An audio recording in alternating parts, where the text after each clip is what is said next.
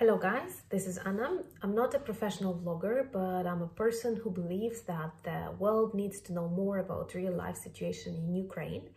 And I would like to start my today's vlog with a big thank you to all of you for your support, for your questions and for your attention.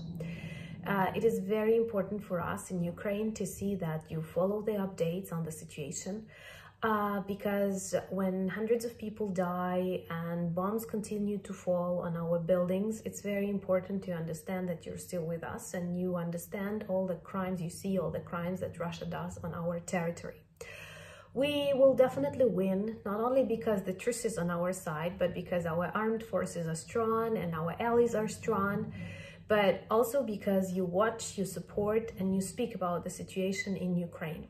Also, I'm very grateful for your questions because there are lots of things that I understand I want to tell you, and Ukraine was not in the center of the global attention. To some extent, it is our fault. To some extent, it is the heritage of the Soviet Union past and the Iron Curtain that divided many Southern European and Central European states from the rest of the world. It was not our choice, and you see that we have to fight for that choice, to be visible, to be democratic. Of course, I know my country is not ideal, and many of you ask about problems in the government, corruption and so on. We all have that, but many other countries have that. We've tried to change lots of things. Our society, civil society, is quite active, and you see that on Maidans and revolutions. And when you look on contrast to what is going on in Russia, for example, today again on news, and these are not Ukrainian news, so it's not propaganda, 71% of Russians support Putin and his war in Ukraine. So what else can I say? Your questions, and I like answering them, and one that I have got from Australia was that many foreigners believed that Ukraine and Russia are brothers, or a brother and a sister, because in my language Ukraine is she. Well, I believe that after this war all the world will understand that we are not brothers, because like brothers never treat their brothers this way. And perhaps this is the myth that was very much disseminated by Soviet propaganda, that Russia is a very strong central country and lots of minor, weaker siblings that need its control, like Ukraine, Baltic countries, Belarus, that is now occupied by Russia from my perspective. So there are lots of things that prove we are not brothers. Moreover, Russia tries to steal much of our history. Well, first of all, even before the war started, lots of Ukrainians worked hard to explain what is Ukraine, where is Ukraine, and Ukraine is not a part of Russia. That was a very popular explanation. When you say, I'm from Ukraine, people, well, that's Russia? No, that's totally not Russia. And also we fought against Russian spelling and pronunciation in the airports. For example, it is Kyiv, not Kiev. Kiev is Russian pronunciation. And there are lots of other examples, but these are just on the top of the cultural iceberg, because maybe you have heard that the history of the Kyiv Rus. Kyiv Rus was a very strong, popular and important state in the medieval Europe, and Ukraine is a descendant of this state because the center of it was in Kyiv. Christianity came to Ukraine and Russia and other countries from Ukraine, from Kyiv, and they tried to steal our historical figures, our popular kings, princes, dukes, and to make them Russian. Very often we try to oppose that, but Ukraine's voice was not that strong in this media sector. We did not have that many English-speaking channels as Russia did, and for many people there was an equality sign between Ukraine and Russia. Ukraine actually is the largest state in Europe, and its capital is Kyiv, that was founded like 500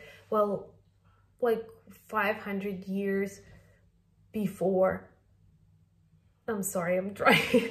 I'm very bad with the date, so I won't refilm this video because I promised myself not to refilm. But I mean, like when Christianity came to Kiev, Moscow did not exist. And now we have lots of these memes, like Kiev has lots of historical buildings, streets, and still just a swamp on the territory of Moscow. Moscow was just one of the kingdoms that later was a part of Kiev Rus, but then they have fell under the armies of Ords, and they were influenced by Tatar-Mongolian Ords. And somewhere in the end of the 13th, in the beginning of the 14th century, our problems started. And with the growth of Russian Empire, with the Soviet Union, there were lots of troubles that we had to oppose. And many Ukrainians, like the majority of Ukrainians, did not want to be a part of the Soviet Union. And in our modern history, we say that we were occupied, just like Poland, just like Baltic countries.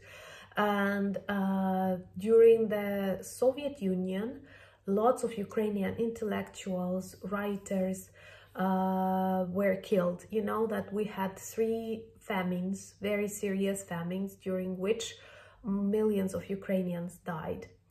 And millions of Ukrainians lost their property. And it was a true tragedy because Ukrainians are very different from Russian, I mean on the level of mentality. And you can see that in their jokes, in their attitudes. For example, today in Ukrainian armed forces, we have lots of women.